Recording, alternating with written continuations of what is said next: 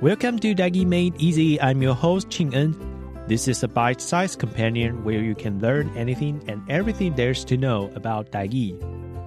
Come along with me as we uncover the power of Dagi and feel the heartbeat of Taiwan. Hi, welcome back to the show. In last week's program, we talked about some of the most iconic local delicacies to try when you travel to Taiwan's southern city, Tainan. In this episode, I'll take you to explore a few fascinating destinations worth visiting in Tainan. This guide is designed for those who are interested in history and culture. Now, let's hang out and discover more about Tainan. Our first destination is National Museum of Taiwan Literature. Located just 1.5 kilometers from the Tainan train station, it's easily accessible on foot or by bus. The main building of the museum was initially built in 1916 to serve as the government house of Tainan Prefecture during the Japanese colonial era. Unfortunately, it was bombed in World War II, and Taiwan's government didn't renovate the building until 1997. The space was then transformed into what it is today in 2003. The museum is the first of its kind established for the research, preservation, and education of Taiwanese literature.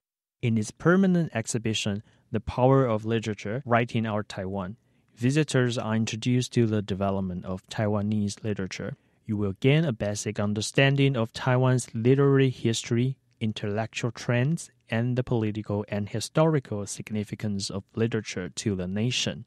Don't miss the museum's gift shop, where you'll find canonical literary collections and beautiful souvenirs. The museum is a great starting point for anyone interested in learning more about Taiwan. Next, we visit the Hayashi department store.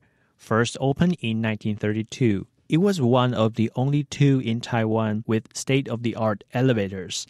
At that time, riding an elevator was a novel experience for most Taiwanese people. The store was also damaged during the war, but was refurbished in 2006 and has since become a hotspot for tourists.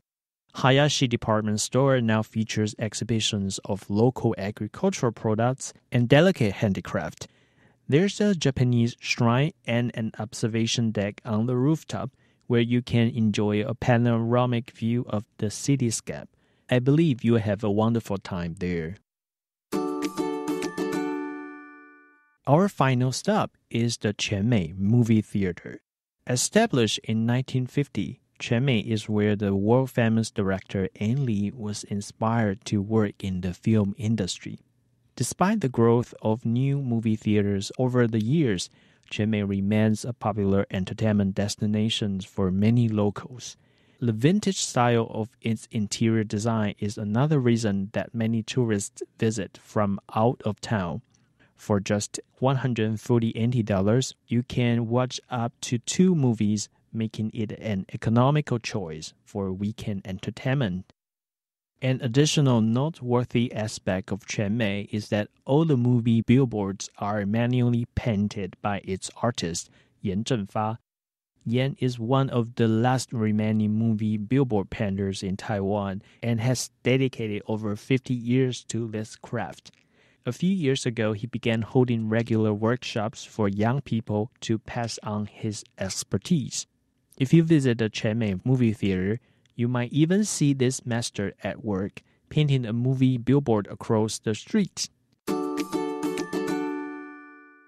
These are the 3 destinations I've chosen for you to visit when traveling to Tainan. This also concludes our series on Tainan.